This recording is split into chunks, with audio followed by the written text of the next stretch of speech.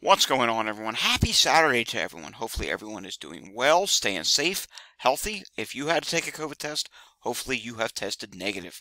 If you did test positive, I hope you have a full and speedy recovery with no long-term issues.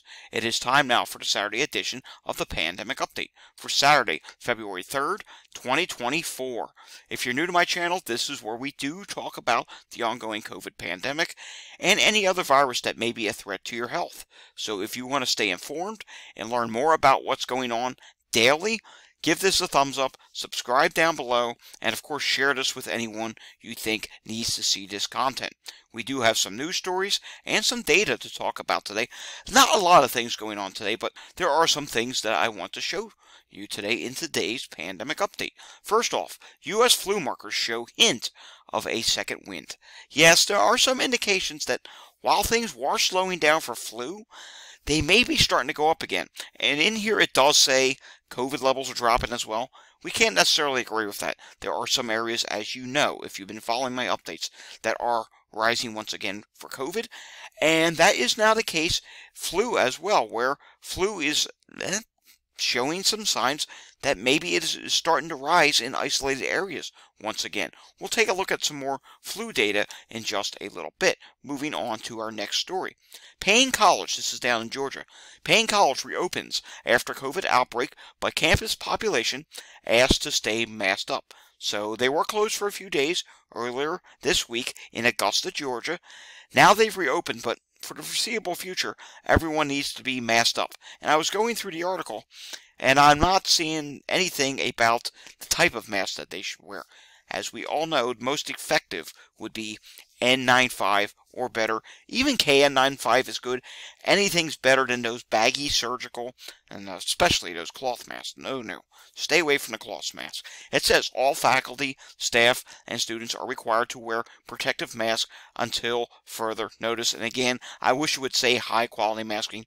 It doesn't, but hey, at least they are starting to do masking once again, and they do have 309 students on their campus, so it's saying.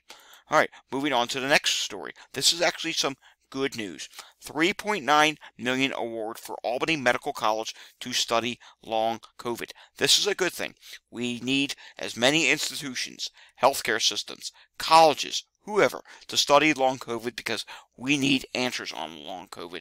Speaking of long COVID, a new study came out. Nearly 1 in 4 American adults who get COVID-19 suffer from long COVID. That's a big deal. It's something we've known about for a while. It's something that is continuing to get worse. Tomorrow, we are going to do a full, in-depth review on this study. We're going to go down and look at all the different stats. There's a lot of different state stats, and I figured, you know what? It needs a video of its own. It needs its own dedication. It'll probably be about an 8 to 10 minute video where we are going to go through this, but it's something that is significant. It's actually preventing people from going to work, and we'll be able to look state by state at what's going on with this. Alright, let's take a look at this. Latest COVID shots are 54% effective against symptomatic infection in adults, CDC says. Yeah, the new shot, I mean, while 54%, it's better than being under 50%. It's not very high, and it's not the best, but hey, we will take what we can get. Remember, this is not a JN.1 specific vaccine. Maybe we'll get one down the line. I'm not hearing anything about that for the spring or summer, but hey, 54 is better than nothing. Take what you can get. Alright, taking a look now at the air quality values across the country, you're going to see a mixed bag of things, especially as we get into the central region and into the west coast. You can see the west coast, it's not all that bad, just a few bad sensors here and there. But then when we take a look at what's going on in the Great Lakes region, the upper Midwest, poor air qualities. Some places are still dealing with some fog in the Dakotas, and those areas are seeing some poor air quality. We also have some poor air quality today across the Gulf Coast, and a couple bad sensors here in the Northeast. I think some of them are just always high, like this one in Pennsylvania, up near Doylestown or Warrenton, Pennsylvania. I think that's inaccurate. I don't know why that one is constantly always high, but generally not terrible. If you want to learn more about climate, weather, and how that can impact your health as well, I have a channel that is just nothing but climate and weather. We just posted right before this video, 24 minutes ago, we posted today's update where we're talking about a significant high-risk threat of flooding for California. Yes, the forecast center has gone with high risk of excessive rainfall, meaning flooding is very likely in California tomorrow. All right, let's take a look at some data from the CDC on hospital capacity, and we want to see what's going on here. We're just going to go randomly through the United States. It's Saturday. I don't have a lot of news. You saw the news. I don't have any more news for you, so I figured, you know what, this is important. Let's see what the capacity levels are at some hospitals in the United States, on a statewide level, that is. Taking a look at the national level, 77.9% of hospital beds are in use, 3.2% is for COVID, 1.4% is for influenza, and taking a look at the ICU bed capacity, that's up to 73% of beds being used right now, and so there's still 27% available. 3% of that's for COVID, 1.6% is for influenza. Now let's just randomly go through some states. Let's take a look at Alabama, shall we? And oh my, Alabama is over 80%, at 80.8%. Once you start getting over 80%, I start getting concerned. Once you start getting over 85 to 90%, I start getting really concerned. You'll see about that in a little bit. COVID is 3.2% of the bed usage, and 1.7% is for influenza. Let's see what's going on now in California. California is also right around 80%, 80.2%. 3.7% of that is because of COVID, and 1.1% is because of influenza. And we also should be looking at the ICU usage for each of these as well. And ICU usage is at 70%, 2.8% of that is COVID, and 1.1% is for influenza. All right, let's come down here to Connecticut. What's going on there? Connecticut is not as bad. 74.6% of all beds are in use. 3.8% is because of COVID, 1.5% is for influenza, and the ICU usage, 71.5%, and COVID is 3.8% of beds being used. Influenza is at 1.8% of the beds. I wish we could see how many hospital beds there actually are in each state, but we can't see that capacity level, at least not here. Maybe there's another way we can actually look that up one day, because back long ago, we used to be able to look at that. All right, Florida. Florida was up. Now it's dropped a little bit in Florida. It's down to 78.9% of all beds being used. COVID is at 3% of them. Influenza is at 1.1% of them. Let's now take a look at ICU usage in Florida. And you can see that is actually down a little bit. It was up to 76%. Now it has dropped down to 74%. 2.9% of that is because of COVID. 0.9% of that is for influenza. And let's just skip down here for a second. Rhode Island. I do not want to forget about Rhode Island. Rhode Island is constantly a problem for everything. ICU usage. 86.4% of beds being used, 2.5% is because of COVID, 2.1% is for influenza. But check this out. Inpatient bed use. It's still close to 90% in Rhode Island. It's at 89.5%. That is a really high percentage of beds being used. I wish someone somehow had some money and could open up another hospital in Rhode Island. They need it. COVID, 3.7% of the bed usage. Influenza's at 2.5%. All right, let's now go out to the West Coast again, and let's take a look at what's going on in Utah. How about there? And in Utah, we're seeing only 65% of the beds are being used. 2% are for COVID, 0.6% for influenza. This is some really good news. However, ICU usage, no, that's not high either. 67.5%, 2.4% of that is for COVID, 0.1% is for influenza. And let's just do one more state. Where should we go? How about we go to Illinois? Let's see what's going on there. ICU usage, 66.4%. COVID makes up 2.7% of that, and influenza is just 1% of that. Inpatient usage, let's see here. 72% of beds being used. That's not terrible. That's not bad at all. And 2.8% of that is for COVID, and 1% is for influenza. We'll take a look at some more states during the week. We're not going to take a look at any wastewater data today. Wastewater data will be tomorrow. And of course, as you know, we're doing that special long COVID video tomorrow as well.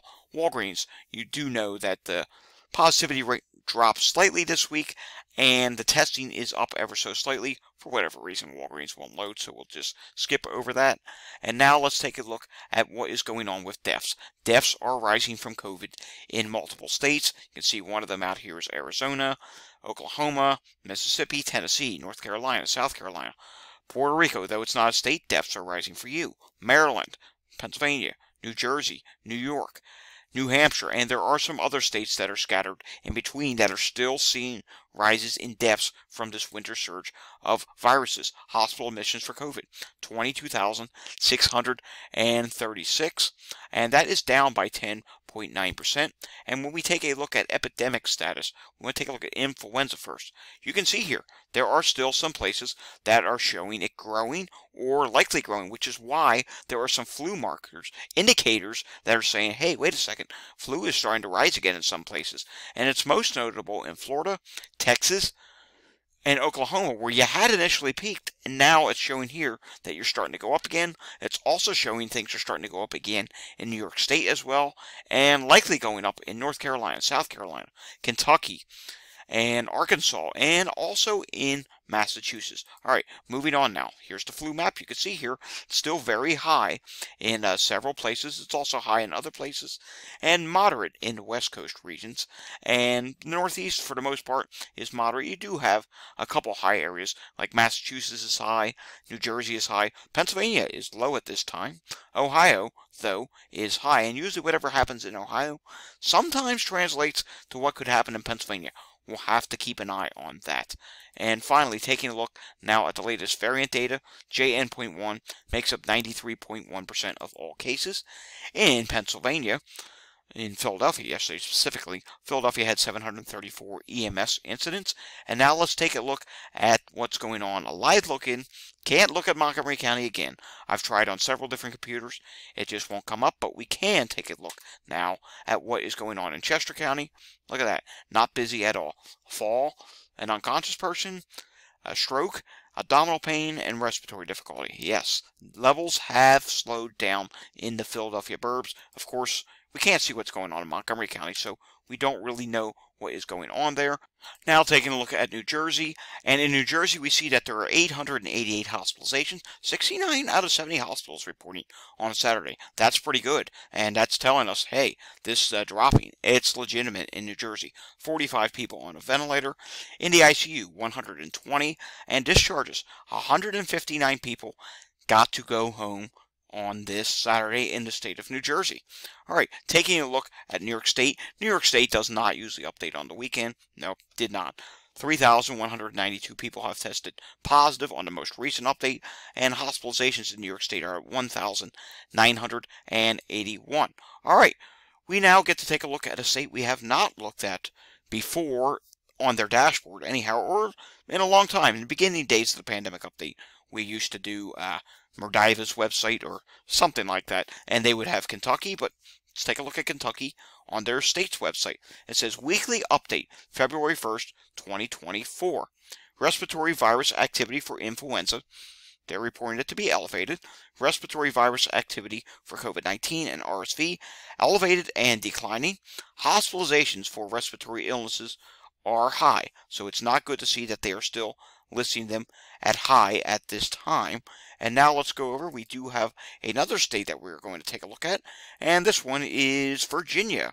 And in Virginia, if you take a look at the charts here, you can see here, it looks like emergency department visits for COVID-19 are dropping at this time. You can see on the chart, it did peak right around the New Year's, right around the end of last year, coming into the start of this year was when it peaked, and it's been dropping ever since, and it continues to drop. And you also see here that the trend in hospital admissions is down as well. So that is some really good news to see that things are starting to drop in Virginia. Yesterday we did get the update from California, and we can see in California all levels, not just COVID, not just influenza, but everything on this is dropping at this time, which is some really good news to see. Alrighty, folks, that's all I have for today into today's pandemic update. We will have another update again tomorrow, and of course tomorrow morning I am going to do that review of the long COVID study. It's going to be about 8 to 10 minute video. Please look for that. It is very important that we continue to report on long COVID. Because in my opinion, long COVID is a pandemic of its own. I will see you guys all again next time. Until I see you again next time, stay safe, give this video a thumbs up if you learned anything, and subscribe down below, and of course share this with anyone who needs to see it. Have a fantastic Saturday evening. See you all again tomorrow. Thanks for watching.